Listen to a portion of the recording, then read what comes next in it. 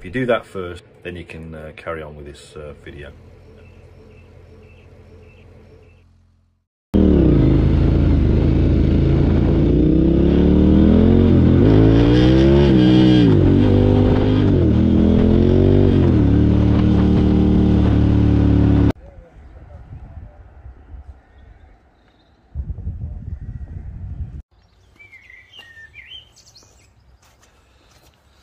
Hi guys, welcome to the channel. I'm Rick, and in this little clip it's going to be about the KTM Adventure Terra jacket.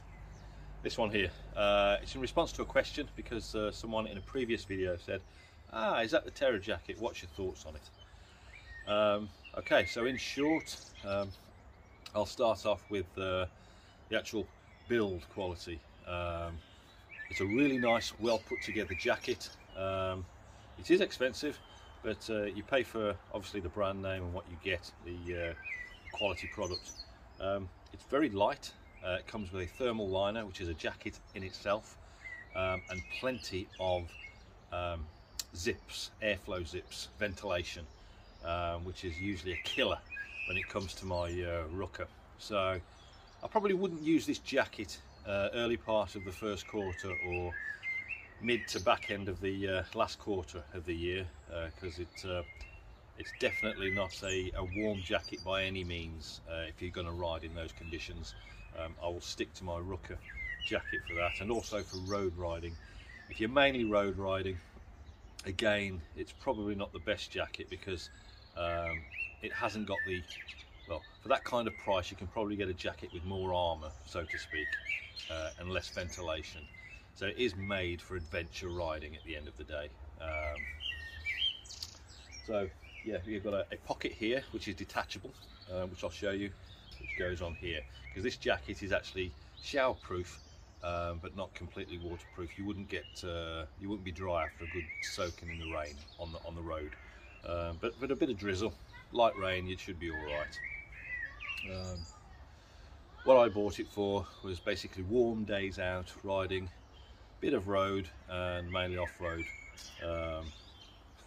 Off-road, not that I'm going to be doing that much this year anyway, but that's another story. So yeah, I was out for a ride yesterday, giving it a good test. It's the first time I've used it properly.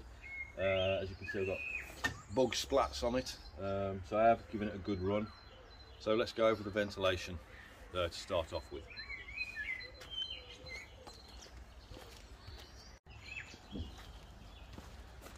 Right, ventilation. Open that, do that, and you got a zip here. Detach that, roll it away, tuck it in there.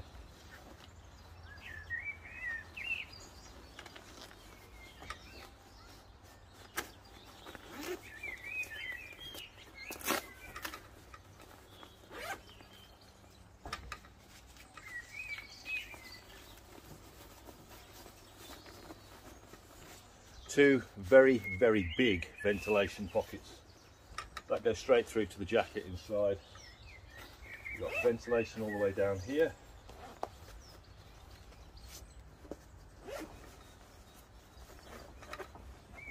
Yeah.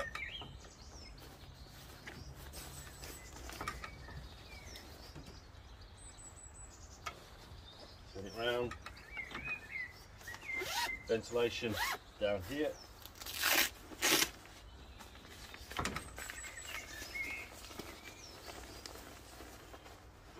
Massive ventilation back here as well, and to keep these open,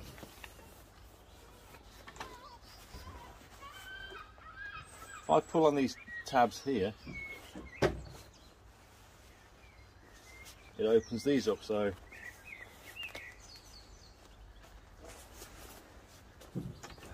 see.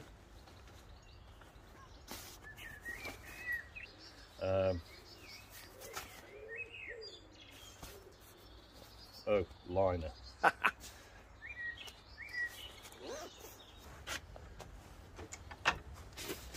So that's got the waterproof liner.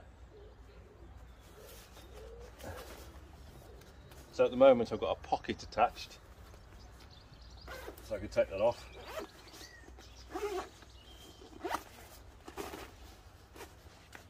That's just a pocket. For some people, they might want to use the pocket at the back to carry something else. So yeah.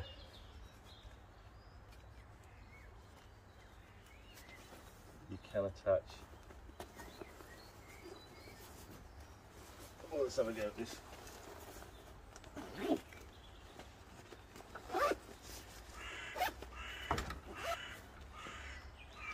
Waterproof liner. Let's see if that's still in focus. Yeah.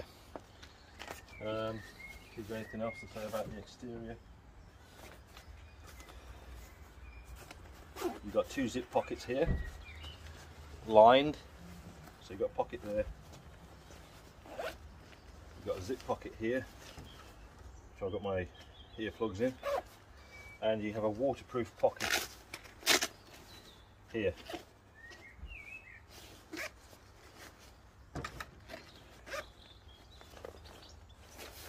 Right, this is a no frills channel, by the way, so don't expect anything like Revzilla or something like that. I'm just giving you my opinion in answer to a comment that was left on a previous vid. Okay, so let me just quickly put the jacket back to how it was.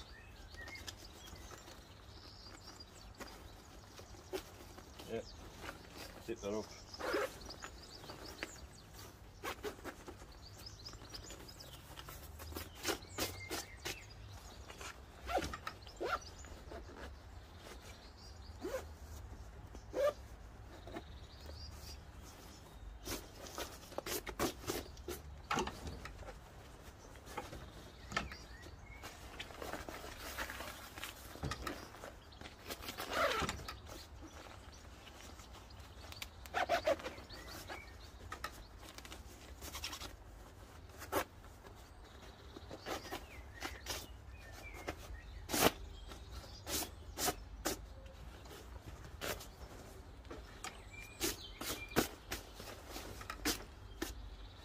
Okay, I'll put the waterproof liner back in a minute.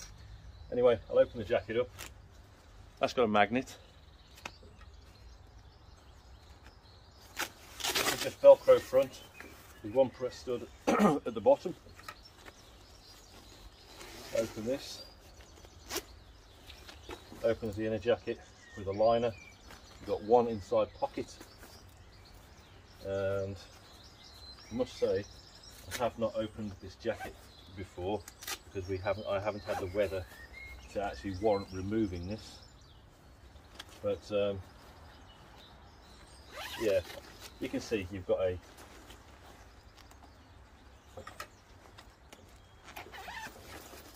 proper jacket inside. Yeah. Oh, and a waterproof pocket here as well.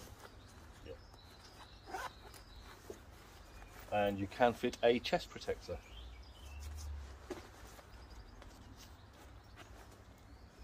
Should you wish to do so. And another pocket on the actual jacket. I didn't even know that was there. Right. I'm not gonna pretend I knew everything, because I didn't. I'm finding out as I go along. As I'm finding out, because I've never taken this out. Anyway, enough of that. Let's just get this back together. I'm sorry I'm not taking it out, because it drives me crazy getting these arms back correctly. Anyway.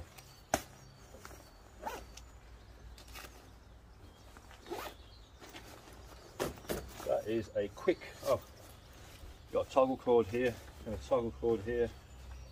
Pulls the jacket in tight if you wish to do so.